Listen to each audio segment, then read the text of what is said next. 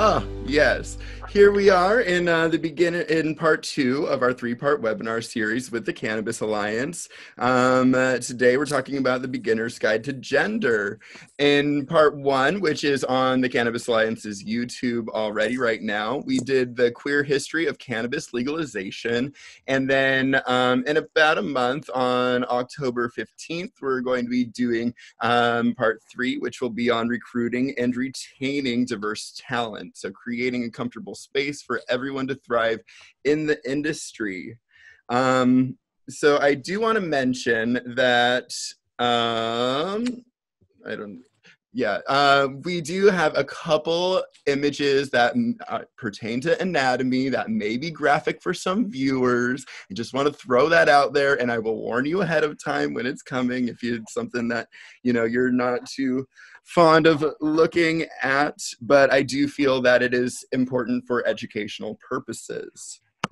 All right. So we're going to cover a lot of different things today because gender is a really complex topic. There are some people who don't like labels, but honestly, it's like, some people don't like labels because they feel like it may be too confusing or divisive, and I understand that, but I feel that language is everything, and understanding these labels helps us to understand somebody's identity, and identity is really important to each and every person. So to start, I always like to start off with what the difference is between sex and gender, because they're oftentimes used interchangeably, but they're not the same thing at all. Sex is in reference to biology, and then gender is socially constructed ideas and expectations based on the anatomical sex. So for example, anatomical sex would include male and female, but gender would be the ideas of what is masculine or feminine, which is different from culture to culture. It's a social idea. Anatomical sex is assigned by a doctor at birth. It's usually based on the appearance of external anatomy, and then it's written on the birth certificate. The biological characteristics that make up of someone's sex is the chromosomes, hormones, genitalia, and secondary sex characteristics. The sexes are male and female, but there's also intersex. And intersex just means between the sexes. So basically anyone who doesn't fit the typical definitions of male and female based on those criteria that we just mentioned, the chromosomes, hormones, genitalia, and secondary sex characteristics. And it's actually pretty common to be born in between the sexes. It's about 1.7% of the human population, and which is about as common as naturally born redheads. So it's actually very common that these people are born. Talking about chromosomes, a lot of people are super familiar with the XX and XY chromosomes for female and male. However, not everybody, this is in reference to the 23rd pair of our chromosomes in someone's DNA sequence. But not everyone is born XX or XY either. Sometimes there's a chromosome missing, sometimes there's extra chromosomes, and because these are the sex chromosomes, it's going to affect our bodies in different ways in development. So there's some that will give men breasts and less body hair. There's some where they make women infertile, and just all sorts of variations. So there's not just two sexes if we're going off of chromosomes. There's actually 11 that have been identified. So there's just a lot more to it. And looking at these statistics, it's pretty interesting to me, like this 1 in every 600 males and 1 in every 1,000, just because I have a super rare neurological condition that's about 1 in 2 million. And so looking at like 1 in 1,000 is like way common to me in comparison. Moving on to genitalia. Here's where we're going to get just a teensy bit more graphic, not too bad, but I'm going to let you know right now that this is where it's going to get just a little bit more. So basically, in the beginning stages of development, everyone's genitals look the same. Genitalia development starts being noticed around the 7th week. And then, but there's a lot of people who are born with ambiguous genitalia somewhere in between the sexes, or with both sets of genitalia, or just a different combination.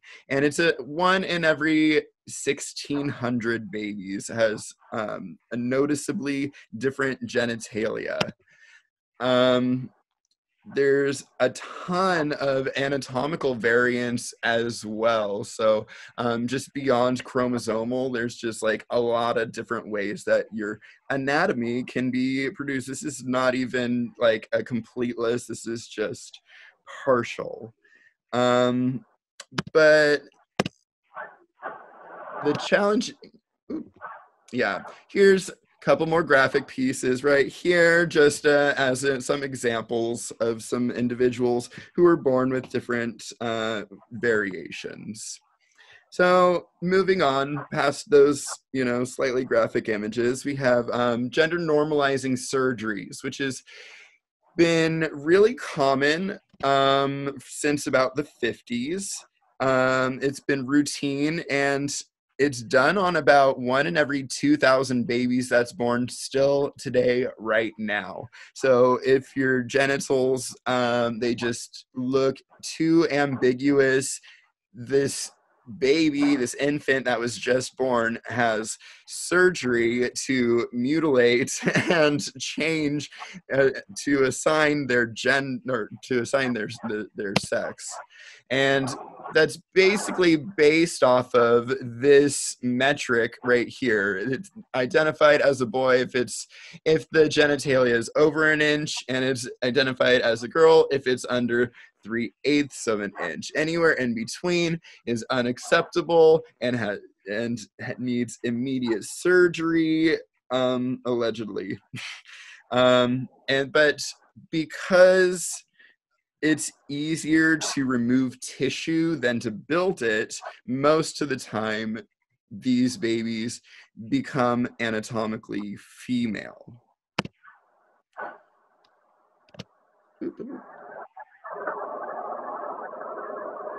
Here we are. So enters this kind of surgery. It's often irreversible, it's sterilizing, and it's obviously done without the child's consent, sometimes without the child ever knowing, and sometimes without the parents ever knowing. There have been cases where the parents were never told that their child had surgery on their genitalia. Here's a little story about these Canadian twins that were born, and Bruce and Brian. Bruce had a botched circumcision. It went terribly wrong, and their parents decided to give baby Bruce sex reassignment surgery and raise Bruce as Brenda. Brenda hated dresses, loved guns and trucks, and when the twins fought, it was clear that she was the stronger of the two. In early adolescence, she refused to receive the estrogen treatments that they were giving her to grow breasts. And at 14, she confronted her father and asked, why am I so different? Why do I feel this way? Why do I have to take these hormones? What's wrong with me? And her father broke down and started crying and let her know what happened when she was born. And they said that at that point, instead of feeling angry, they felt relieved. They said, for the first time, everything made sense and I knew who I was. So after that, Brenda tried to reclaim her identity that she was born with initially and changed her name to David, started taking testosterone shots, had a double mastectomy, started doing skin grafts to build a penis, and tried to adjust to life as best as he could. He worked at a slaughterhouse, married a woman, adopted her 3 kids, but ultimately they suffered a lot of depression because of all of the traumatic things that they went through, and he ended up committing suicide at 38 years old. So moving on to hormones. Hormones are the chemical messengers that tell the body to do different things, like produce secondary sex characteristics like sweat, oils, growing breasts, and growing hair. Our bodies start to release them during puberty. Testosterone and estrogen are present in both males and females. In general, women produce more estrogen and less testosterone, and men in general produce more testosterone and less estrogen. And as with others, there's a bunch of hormonal variations that people live with. And because hormones don't develop until later in life, a lot of these people don't find out that they're intersex until puberty.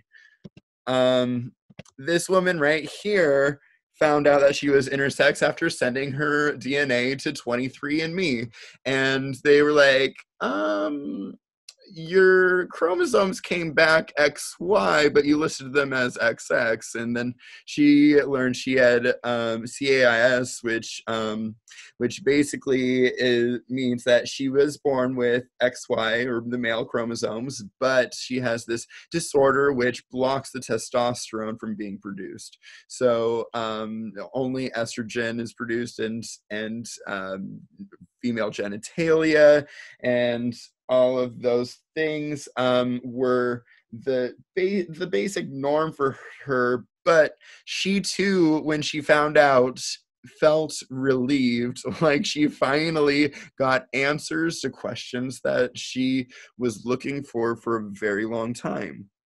Then there's this rock star Olympian, Stella Walsh, who was murdered. And during her autopsy, they found out that she was also intersex. Here's some news from this past week, actually. This intersex Olympian was born female, but she has a condition that she has high levels of testosterone in her body. It's just naturally occurring that way. The Olympics are forcing her to take hormones to lower her testosterone levels to be able to compete at next year's Olympic Games. Personally, I feel that this is pretty messed up, and that you shouldn't be forced to take hormones to change your body to compete in the Olympics. I think it's bananas. Like, she's not taking testosterone to improve her chances. She's not having gender reassignment surgery. She's not, it's just something that is in her naturally. So moving away from anatomical sex, we're getting into gender now. And gender is basically the performance of roles, identities, and ideas of what is masculine, feminine, or neutral. The gender roles are societal norms that decide what behaviors or attributes are deemed acceptable for a person based on their perceived sex. And this also changes from culture to culture. These roles are constructed rather than, and they're arbitrary, and they're ingrained into us from a pretty young age and pushed on to us through all our lives. The So now we're going to talk real quickly about two different concepts before we get a little bit more about about gender as a whole. But there's two different ideas really about what gender could be. There's the gender binary and the gender spectrum. The gender binary basically is the classification that there's only two distinct opposite forms of masculine and feminine, and everyone falls into one of these two categories, whether it's by social system or cultural belief. These expectations are very rigid, and the presence of alternative constructs are usually denigrated, ignored, and made oblivious. And again, personally, we've already talked about how there's way more than two sexes. So, like, there's definitely way more than two genders as well. Like, it's just binary thinking. It leaves no room for these intersex people to exist, and it leaves no room for trans people and other types of people to exist either. But they do exist, and they're totally recognized all around the world in cultures all over the place. So the gender spectrum here is a bit more inclusive to what ideas of what gender could be.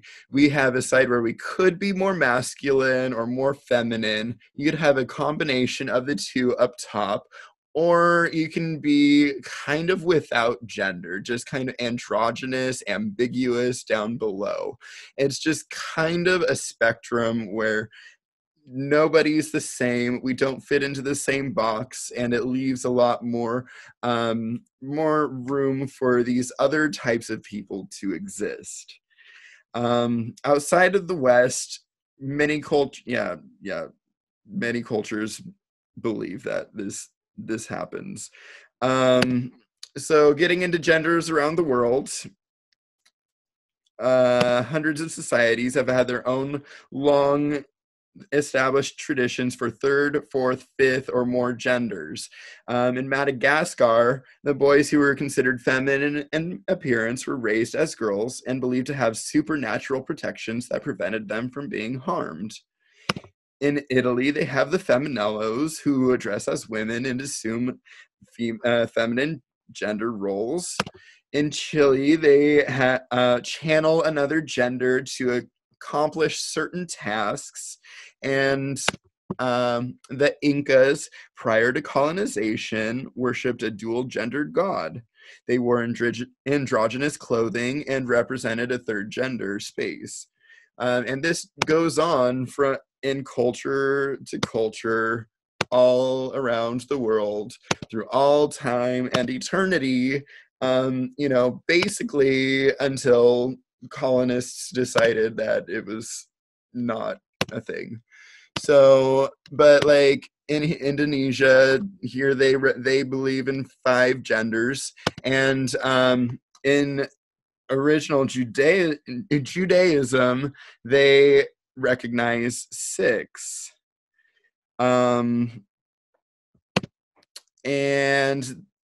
indigenous people, they recognize a third gender known as two-spirit, who assume their own gender roles as well. This one individual right here, Ilona Verley, was a contestant on Canada's Drag Race, which just wrapped up a couple weeks ago. But they were just a really awesome example of what it means to be two-spirit and to bring that into the mainstream culture. They brought their style to the runway, and they brought it to the world to be able to see, like, there's more than one way you can play with gender. It doesn't necessarily have to be all or one thing. You can pick and choose what you want to represent or include in your expression, which we'll talk about in just a moment. But since we are talking about gender around the world, I do also want to point out that in some cultures it may be taboo and feminine to wear a skirt, but the Scottish wear kilts as a symbol of pride and masculinity. So it's really just whatever you want it to be in whatever culture. It just is completely different, and nobody really thinks about it the same way. Gender identity is your internal feelings about gender, how you see yourself, which is oftentimes masculine or feminine, or a mix, or sometimes it's neither. But regardless of what it is, no one can tell you what it is other than yourself. It is your identity for you to claim. Gender expression is basically how you decide to present yourself. It's your outward appearance of gender identity. It can be your name, pronouns, your appearance, clothes, and hairstyle. Being gender fluid means you don't really have a fixed gender and you kind of go between the two. Being non-binary or genderqueer means that you don't fit into one of those two categories of male and female. And these terms cover a lot of different types of people, a lot of androgynous people. But not everybody feels like they are 100% one or the other. Here we have some androgynous people. And sexual orientation is basically, since we're talking about gender, sexual orientation is basically the attraction of people based on gender, whether it be the same gender, another gender, or multiple genders. Being bisexual, like we were talking about before with the binary, bi in Latin means two. So bisexual means you're attracted to two genders, which is usually male or female, but not necessarily. But pansexual, I do want to touch on as well, just because this has been a term that's been being used more and more recently. Pan in Latin means all, every, whole, all inclusive. So being pansexual means that you are attracted to people regardless of their sex or gender identity. You're attracted to all people, or you're all types of people. It's not confined to somebody's anatomical sex. One of the phrases that pansexual people love to use is hearts, not parts. And that is totally something that I can get behind. Being transgender means that your gender identity and or expression differs from your assigned sex. And this can mean a ton of different things. You may have heard of the transgender umbrella, which just basically means it's one word that encompasses a lot of different types of people who do not match their assigned sex. So being in transition means that somebody is converting from living as one gender and changing their traits to another gender. Sometimes it's with outward appearance, sometimes it's with surgery, breast augmentations, genitalia, sometimes it's with hormones or hair removal, but it can be done in a bunch of different ways, and there's no right or wrong way to be trans on your trans journey. I do want to mention there are some people who transition part of the way and they find their spot where they're most comfortable and then they stop. Some people transition a little bit and then they turn back the other way. They feel, hey, maybe this wasn't right for me. Some people stop taking their hormones, which can oftentimes happen with having unstable health care. Or they won't go through with surgery that they had initially planned. Sometimes it's been known that trans men have gotten pregnant and decided to stop their transition to be able to carry out their pregnancy term. being cisgender. So trans means on the other side of or to change. So cis means the same. Cisgender is people whose gender identity matches their assigned sex, which is the majority of the population. This is also a newer word that people are using, but not a lot of people really understand it or feel like they might take offense to it or whatever or not. But in reality, it's just people whose identity matches their assigned sex. Doing drag is just the performance of gender roles, usually for entertainment purposes. It comes from Shakespeare and his abbreviation of dress resembling a girl. And it was back in the day when only men could be actors. So let's talk a little bit more about this gender spectrum bit. So, but I'm going to use myself for an example. Gender is looked at on a couple different spectrums, actually. It could be your sex, your gender identity, gender expression, and sexual orientation. It is all encompassed by your gender. I was born a male and I was raised a male. However, I also loved to dress up in my neighbors and friends' clothes there, and you know, all through my childhood secretly, because I was raised Mormon and this was not allowed. I was frowned upon. I got in trouble regularly for playing in my sister's clothes or wearing my mom's makeup. But yeah, I internally, I have always felt that I am male and I present as male a lot of times. But I also had the once upon a time in a former life, this drag career where I would perform gender for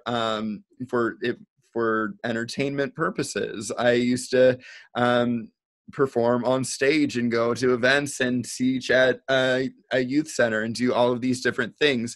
But when I first started drag, I used to do some of this more feminine stuff where I would look like as I don't really like the word passable because I feel like it devalues individuals who don't necessarily look like the gender that they were born with.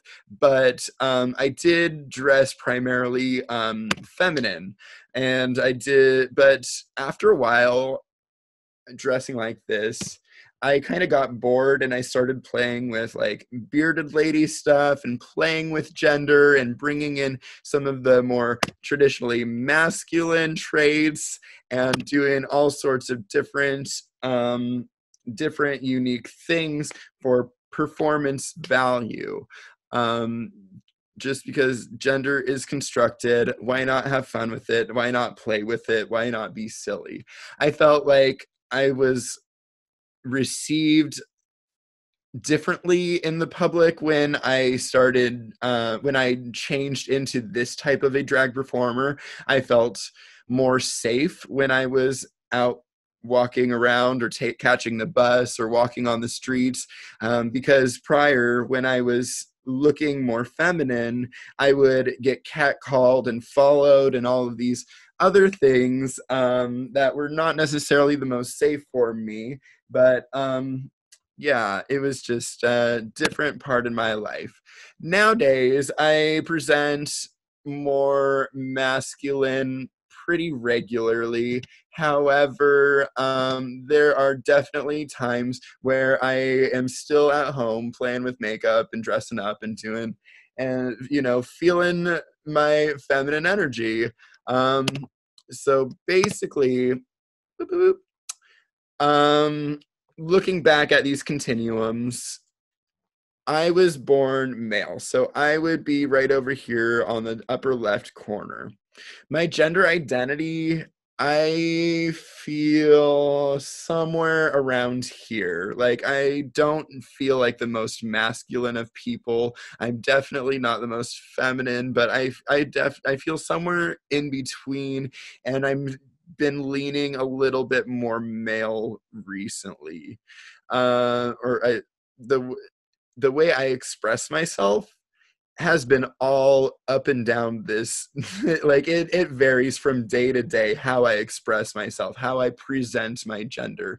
So like it's up and down here. It fluctuates, it changes all the time. And then sexual orientation, I am attracted to men, so I would be over here. So instead of being traditionally straight, which would be one side or the other, I'm kind of all over the place. And that's just the way it is. Like, my gender is, I identify as being gender fluid. I am somebody who is all over this map. So basically, now getting into the history of pinks and blues and where all of this stuff came from. Before the 1970s, color had zero association with gender. There's no association with gender. But then in 1794, this French author right here, recommended that men choose to paint their rooms pink and white to improve their moods. Almost all children wore dresses because it was easier to change them. It was more practical. And they were mostly white because it was easier to bleach. They didn't have to get the sizing completely perfectly, and it was pretty common for babies to wear dresses until about 6 years old. In June of 1918, this lady's home journal said, the generally accepted rule is pink for the boys and blue for the girls, which is backwards from how we know it today. The reason is that pink is more of a stronger color and it's more suited for a boy, while blue is more delicate and dainty, which is prettier for the girl. Even though some outlets were pushing for these gender roles in the 1920s, or these gender colors, the 1920s, it was still pretty mixed in different cities all over the country of what color was represented for what gender. But it just like really still wasn't even pushed on people nearly as much as it is today. But then in World War II, the Nazis imprisoned the Jews in the concentration camp, but it wasn't just the Jews. The gays were also imprisoned, and with a lot of other people, but listed right here, there's political prisoners and Jehovah's Witnesses, traitors and spies. They had a whole color code system for different people for their patches that they wore. But pink became the color for the homosexuals. And even after the war had ended and the prisoners were released from the concentration camps, the gays were not, and they were left behind for experimentation. Pink became a symbol of shame, and it was looked at as an inferior color. And it started to develop some negative female connotations, some negative connotations about what it is about femininity. But then shortly thereafter, the manufacturers started switching the colors. They started pushing pink for women and blue for men. But in women's liberation, there was a resurgence of unisex colors, gender neutral colors, and trousers started becoming more popular for women. But then eventually it just all exploded and became the mess that it is now today. In the 1980s, the pink triangle was reclaimed by the queer community during the AIDS crisis, and it started to become a symbol of pride. It's been seen in pop culture. It's been seen all over the place. Gender reveal parties have been kind of a hot topic recently. They only started in 2008, so they've only been around for 12 years, which kind of blew my mind.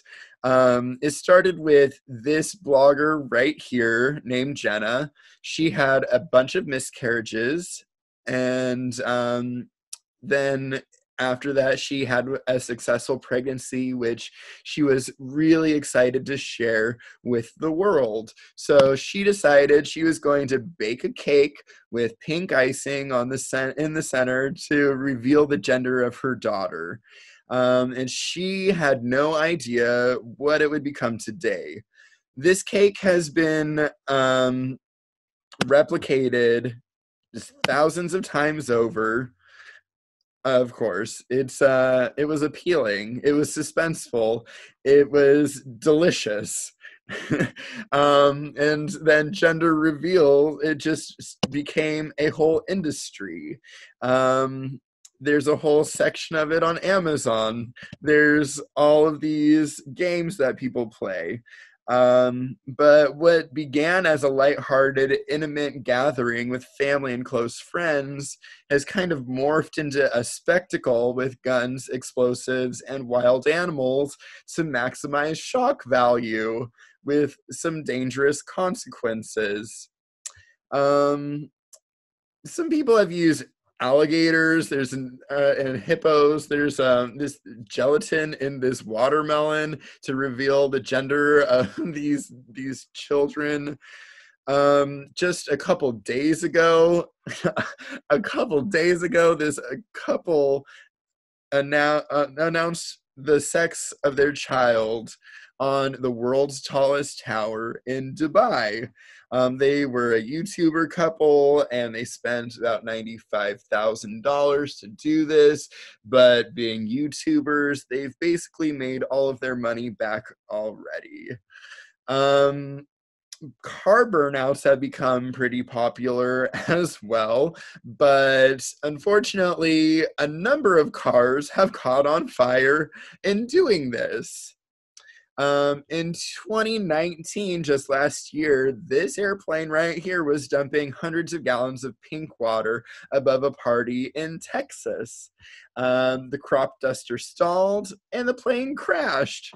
One person on board sustained injuries.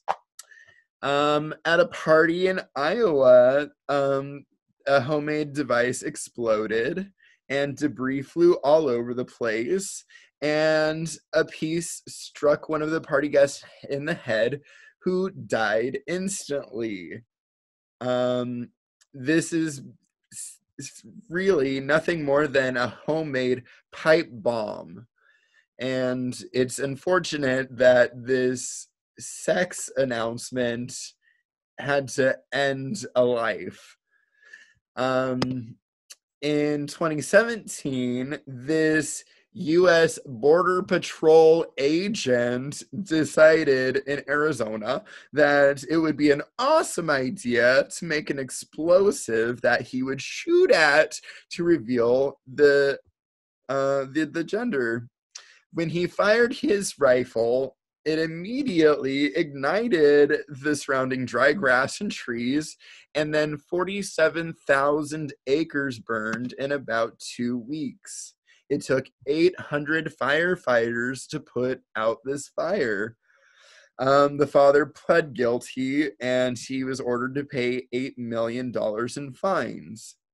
And then again, just a couple weeks ago, another gender reveal started this fire in El Dorado, California. And this fire is still burning. It's burned about 18,000 acres so far. So the other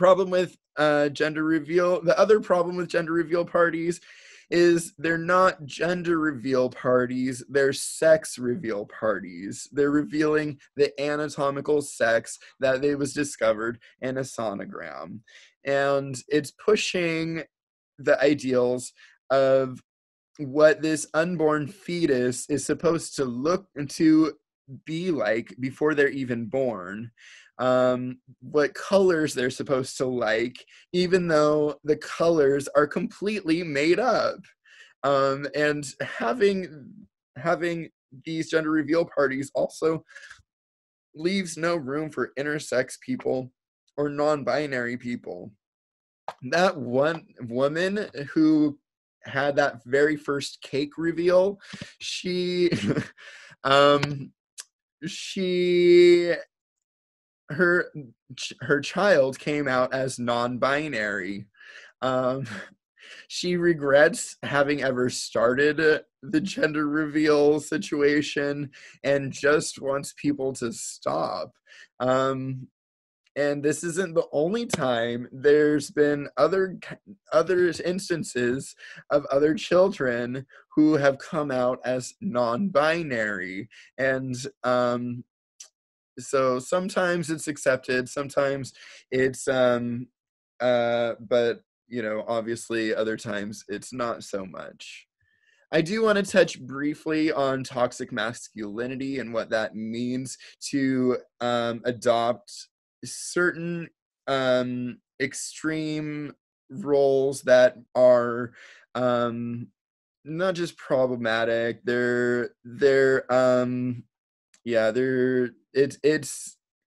It's just, yeah, their toxic masculinity is cultural norms they're associated with harm to society and the men themselves.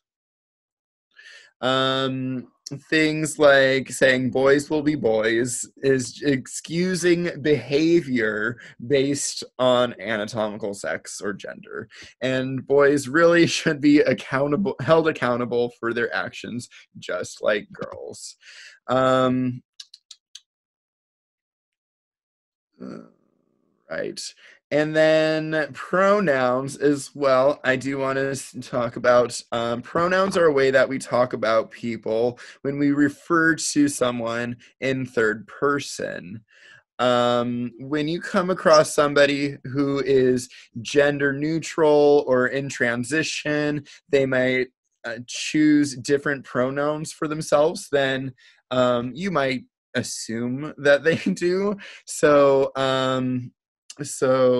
the best thing to do in any kind of situation is to ask what somebody's pronouns are that they go by, and if you do mess up, to apologize for messing up and to try to do better in the future. So the common female pronouns that we know are she, her, hers. Males are he, him, his. We do use they, them, and their pretty commonly, but it's more oftentimes for plural instead of just one singular person. But you can totally talk about one person saying like, hey, they went to their car to get their soda or whatever. Like, there's totally possible to use they, them pronouns. Also, uh, the I would say it's not as common, but some people do choose to use these gender neutral pronouns, but z, zir, here, and hers, and am and ears, which I don't really care for as much, but some people do choose to use those for themselves, and we absolutely hold space for them to be able to do so. With that, with respect. So yeah, it's all about respecting people again, because identity is very important to each and every individual person. So I think it's a really great idea to start meetings and with everybody just introducing themselves with their pronouns with what they go by, and just having it be like a normal, natural thing that we discuss right from the get-go. I know that some brands in the cannabis industry have made gender pronoun buttons, so you can identify somebody based on the button that they're wearing. And yeah, in summation, I just basically want to say that there's a ton of different types of people in this world, and having only one particular way of thinking that people are, it's limiting and it's not accurate. There's a lot of different types of people that exist in the world, and we should all respect and honor their existence, their anatomy that they're born with. I don't believe that we should be mutilating, changing people's genitalia right after they're born without their knowledge ever, without their consent ever. But the reality of the situation is that it's happening very frequently, and it's so that it's to try to make people to conform to the gender binary. But there's more than one gender, so it's all silly to me. But yeah, that's basically wraps up the beginner's guide to gender. I just wanted to scratch the surface of a lot of different topics for you all. And yeah, again, in our next workshop, we are going to be talking about recruiting and retaining diverse talent. And we did mention in the comments, we do have a link for our Facebook for the full spectrum. Some things that we are doing regularly is on Wednesdays, we've been doing Work Sesh Wednesdays, which is basically a low-key time for us to be able to come together and to develop our organization into a fully fledged 501c3 nonprofit organization, so we can be a global organization and make larger impacts for people all around the world. And also, we have been doing some virtual smoke sessions every other Thursday, which includes today. So if anyone is interested in participating in that one, please go to our Facebook and RSVP as going or interested, and I'll send you a link to be able to join us. And also follow us, Full Spectrum Org, on Facebook or on Instagram at the.full.spectrum.